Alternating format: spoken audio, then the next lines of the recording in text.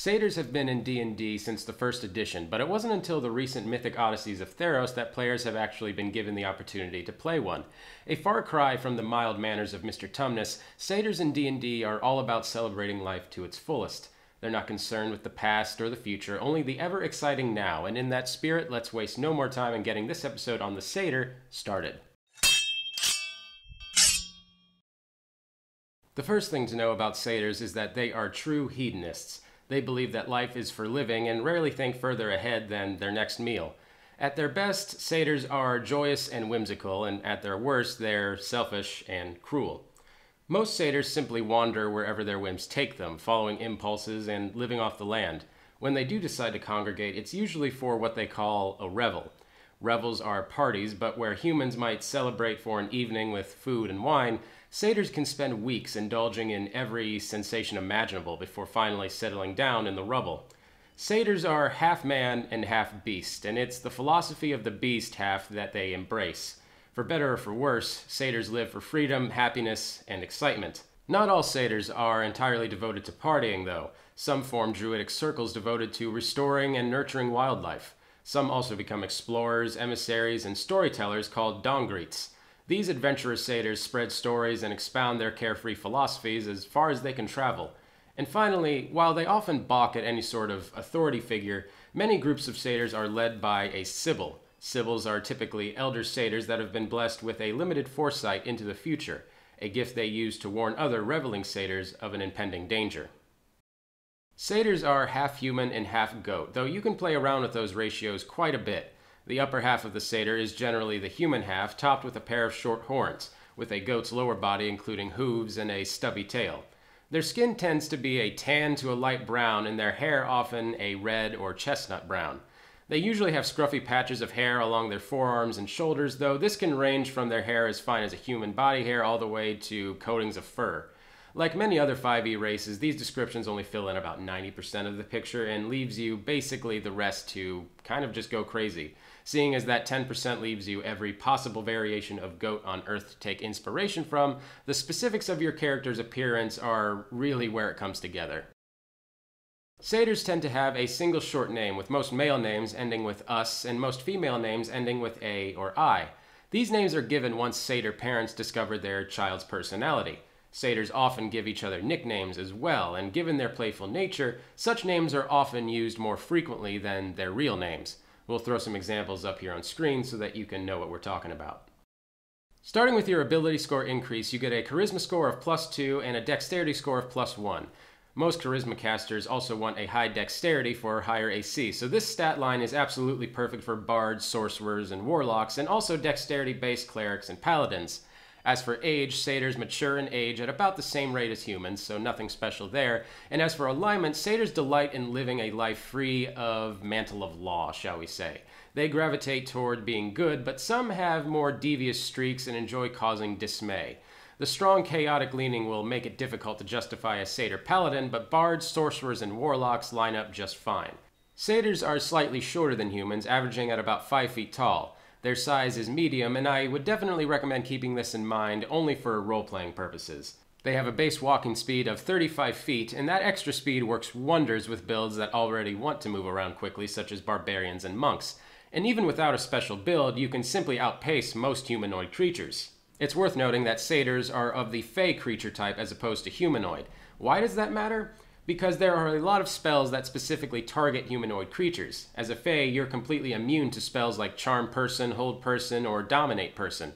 You're also vulnerable to some fringe abilities that may affect Fae, but they're fewer and far between. Like most creatures with horns on their head, you can indeed use them for an unarmed strike. If you hit with them, you deal bludgeoning damage equal to 1d4 plus your strength modifier.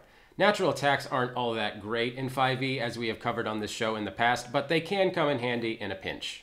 One of the most unique abilities that they have is magic resistance. You have advantage on saving throws against spells and other magical effects.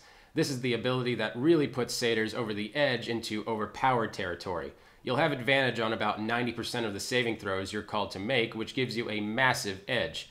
Notice it says spells and magical effects, which is practically everything that isn't purely physical.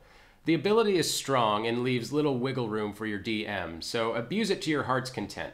Another thing worth covering is mirthful leaps, meaning that whenever you take a long or high jump, you can roll a d8 and add the number rolled to the number of feet that you cover, even when making a standing jump.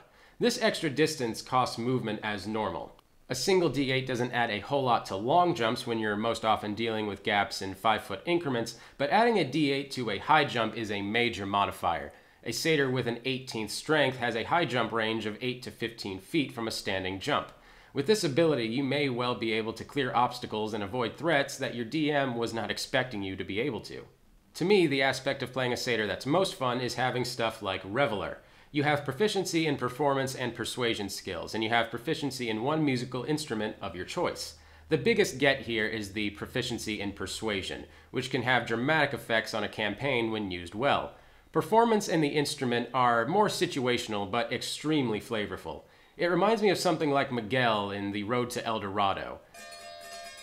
These also line up with the bard's playstyle nicely and free up those skill proficiency options for other utilities like perception or stealth. Finally, you can speak, read, and write in Common and Sylvan. And just to clear up a common misconception, Sylvan is a very nature-based language, but animals do not speak it. Animals don't have a language in 5e, so don't think that satyrs can just go around talking to the wildlife.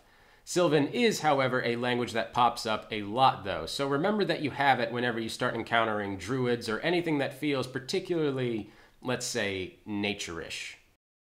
Let's cover some satyr builds before we wrap this episode up, and as I always mention on this show, there is no right or wrong way to play the character that you want to play, but if you do care about optimization, we do have a couple suggestions, starting off with the Living Inferno.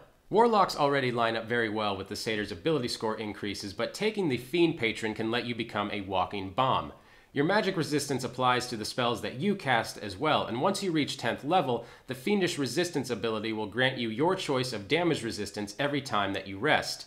All you have to do is load up your favorite fire spell and grant yourself fire resistance, and feel free to just cast fireballs and stroll through the enemy ranks. A build more in line with the Satyr lifestyle would be the Wild Magic Party Animal. Sorcerers want charisma and dexterity, but specifically as a satyr, we can abuse our magic resistance, and I recommend trying out a wild magic sorcerer in order to co-opt this.